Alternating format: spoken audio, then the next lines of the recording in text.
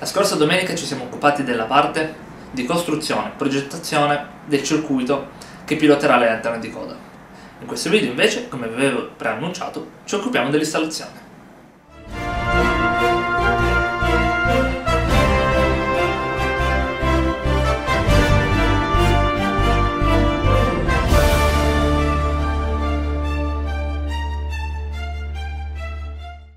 La carrozza Corbellini, designata per essere colei su cui verranno installate le antenne di coda, è quella su cui abbiamo fatto quella prova di invecchiamento. Ho scelto questa principalmente perché è l'unica a cui manca un gancio nella parte dietro e come tale o diventa l'ultima oppure poteva essere trasformata in una semipilota. Tuttavia i kit di trasformazione costano almeno sui 30-40 euro, mentre la lanterna con una ventina dovrei cavarmela. Quindi ho deciso di utilizzare questa. È anche una delle prime su cui ho fatto esperimenti, tanto è vero che c'è della colla, però vabbè. Allora, vediamo un po' dentro com'è. Wow, bella sta striscia di LED tutta storta. Direi che questa carrozza ha bisogno di un urgente aggiornamento, quindi per prima cosa procediamo con smontarla completamente, o almeno tutte le parti che si possono smontare senza creare problemi.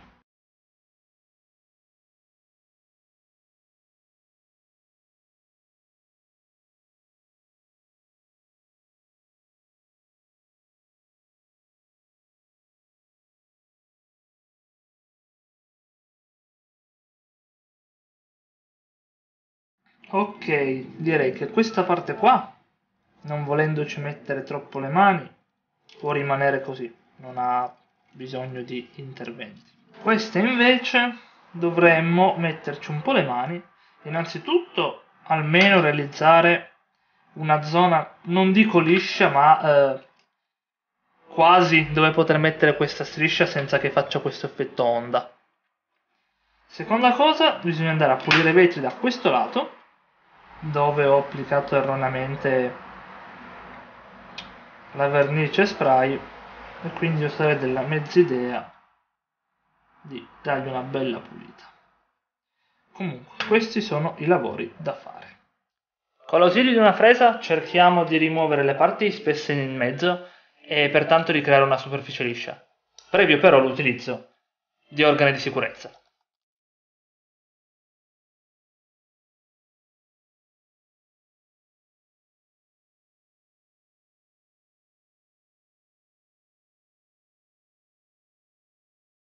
Ok, questa parte è stata tolta, adesso poi cerchiamo di lisciarla con una lima. Questo è il risultato finale con le parti lisce dove poi andrà a trovare alloggiamento la striscia di LED.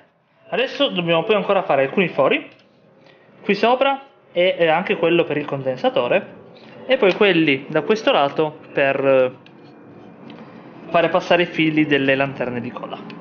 Il foro che invece adesso andiamo a fare, in corrispondenza di quello che sarà il bagno della carrozza, è il foro necessario per permettere poi l'inserimento del condensatore che non vedrete mai. Questo qua. Per toglierlo dal sottotetto e quindi guadagnare un po' di spazio per il circuito. Largo quanto basta per far uscire due contatti.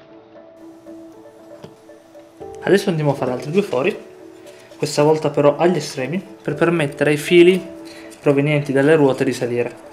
Inoltre dal lato delle prese delle lanterne di coda, questo qua, faremo un foro anche dall'altra parte per fare in modo che possa uscire, passando parallelo al lato, i fili della lanterna di coda di destra, mentre sul lato di sinistra ci sarà anche il filo che arriva dalle ruote.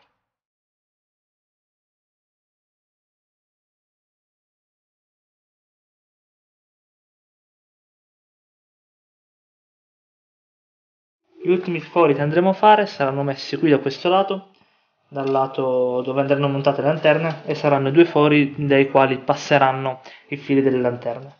Più o meno l'altezza la faremo nella zona bassa.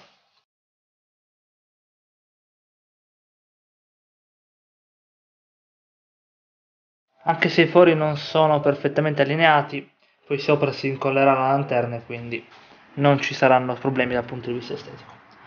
Bene, direi che i lavori da fare a livello di fori sono stati fatti e spero che basti fare solo questi lavori qua.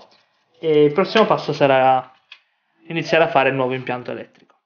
Come dicevo, riutilizzerò i pezzi presenti nel primo cablaggio, tranne il ponte di diodi che l'ho sostituito perché l'altro mi sembrava danneggiato dalle precedenti saldature, e inoltre ho tagliato questo pezzetto di plasticard che andrà inserito qua sotto per livellare. Ovviamente verrà dipinto e non lasciato così, ma adesso quello ce ne occuperemo dopo. Intanto quello che adesso andremo a fare è a predisporre questi componenti nel sovratetto. Vuol dire che li incolleremo con un goccio di colla vinilica, la vinilica perché si toglie senza problemi, e li incollerò perché così saranno più facili da gestire nel momento in cui dovrò andare a saldare i fili. La predisposizione è la seguente: ponte di diodi da questa parte, condensatore 7805 per il microchip, qui in mezzo il porta microchip con il microchip, qua dietro due resistenze poi per le lanterne di coda, ma lo faremo quando arriveranno i pezzi. Adesso iniziamo a fare l'illuminazione basilare.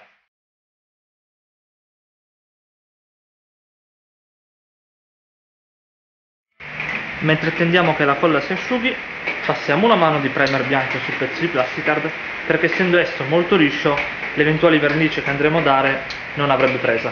Col primer invece risolviamo questa problematica.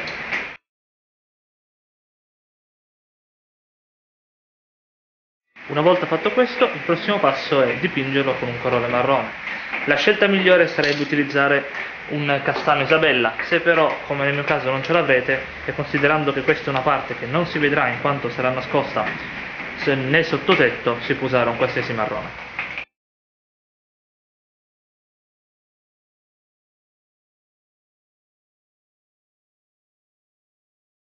A questo punto montiamo questa parte qua qui sotto e questo nel foro che abbiamo fatto.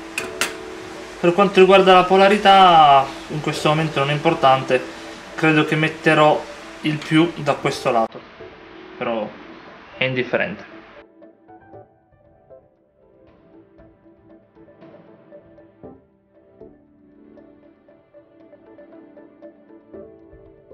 Ecco fatto. Cominciamo a mettere l'illuminazione interna. La superficie è questa qua. Questa è una striscia da LED da 12 volt bianco calda.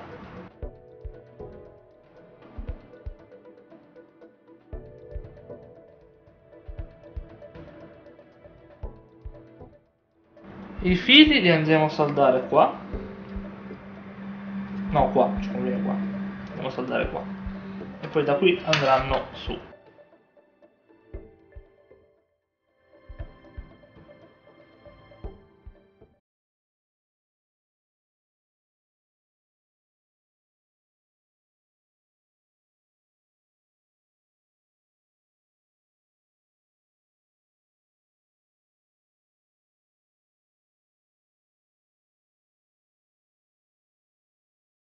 Sto proseguendo nel cablaggio, sono state incollate le due lanterne di coda.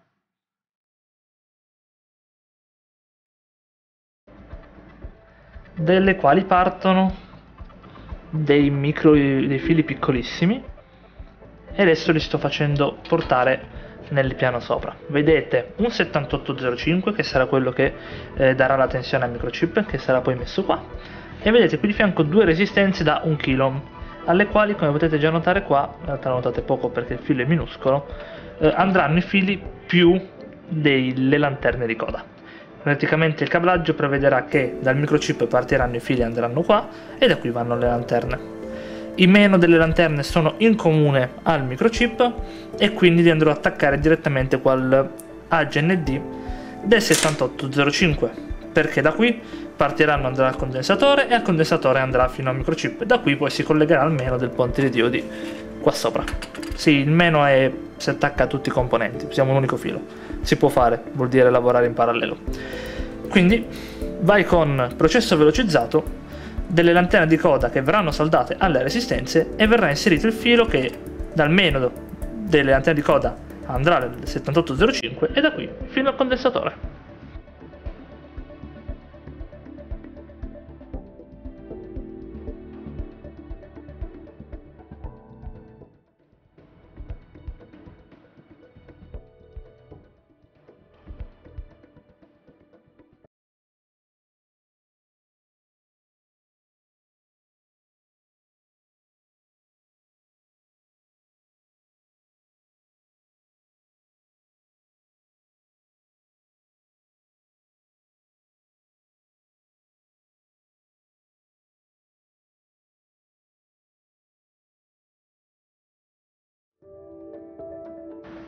Ok, aggiornamento sui lavori fatti.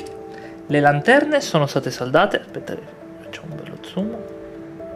Alle resistenze, dalle resistenze partono questi fili arancioni. Ho utilizzato il filo arancione per indicare la tensione 5 volt, mentre la verde è quella a 20 circa che arriva dal ponte di DOD. Qui vedete il filo verde che arriva all'input, il blu del GND, il giallo dell'output. Entra 20 e esce 5, il bello del 7805.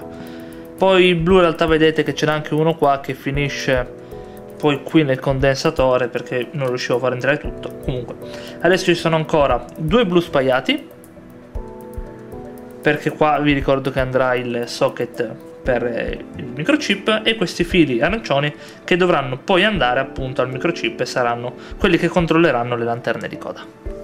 Ultima parte del lavoro: inserire il socket del microprocessore. Come potete notare, da una parte ha una curva, è scavato, ed ha presente questa stessa rientranza che c'è anche sul microprocessore, serve per indicare il lato. Adesso usando questa rientranza come punto di riferimento, noi andremo a collegare nel pin in basso a destra una lanterna, nel secondo pin partendo dal basso sulla sinistra l'altra lanterna, sul pin in alto a sinistra la 5 volt, quella che arriva da 7805, sul pin in alto a destra il GND, la terra. Una volta fatto questo, le nostre lanterne saranno pienamente operative. Ok, in tutto questo bordello di cavi abbiamo qua lo stadio di alimentazione principale. Il rosso è il gancio elettrico, il bianco è la presa prende corrente, il blu è il meno, che va sia alla resistenza che va poi il LED, il verde è il più. Da qua va fino qui sotto che c'è il condensatore, poi entra nel 7805, nel 7805 c'è un blu che è quello, tra virgolette, la terra in comune, l'arancione è il 5 volt per questo, gli arancioni sono poi quelli che vanno alle lanterne di coda, tutti i blu sono i meno, e adesso è finito. Adesso metto il microchip che ho programmato, il bello del socket è che mi basta semplicemente infilarlo così, e a questo punto l'unica cosa da fare è chiudere la carrozza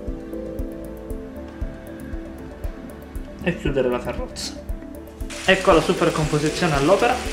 Troviamo in trazione la BR81 seguita dal nostro carro scudo, dalla carrozza prova rotabili che ha qualche problema nell'illuminazione, ma ho fatto un controllo e ho capito che è un problema agli assi, e dalle carrozze Corbellini, tutte e tre illuminate. La prima che troviamo è quella graffittata, le altre due invece sono normali. Adesso potete vedere le due lanterne di coda. In realtà devo dire che i 470 ohm sono un po' pochini. Chiedo scusa, c'è un po' di confusione sul valore della resistenza, nel senso che prima ho parlato di 1 kΩ e ho fatto una prova e sembrava non funzionare, quindi ho messo da 470. Mi sono poi reso conto che in realtà 470 è troppo poco, quindi ho rimesso 1 kΩ e funzionava, a differenza della prova di prima dove ci deve essere stato un problema. In realtà le immagini che state per vedere sono con le resistenze da 470 ohm, quindi sono molto luminose le lanterne, fin troppo, però con 1 kΩ la differenza non è tanta. Io credo che ci vogliano valori ben più alti, secondo me siamo almeno sui 5 kg. Credo che la cosa migliore sia provare, perché 470 è poco, è il minimo per non bruciarle, e 1 kΩ è ancora poco. Perciò se qualcuno fa delle prove magari con 5 kΩ lo scriva nei commenti, perché così chi vedrà il video in futuro può già sapere che quello è il valore da usare. Ripeto, adesso vedete 470, io alla fine ho messo 1 kΩ, ma è ancora poco. E come tale le luci sono un po' forti. Però avevo provato col 1000 ohm e mi sembrava un po' troppo. Non lo so, se qualcuno facesse... Ah, sei simpatica! Se qualcuno facesse poi delle prove, lo scriva nei commenti, che così facendo chi vedrà il video in futuro potrà avere dei termini di paragone.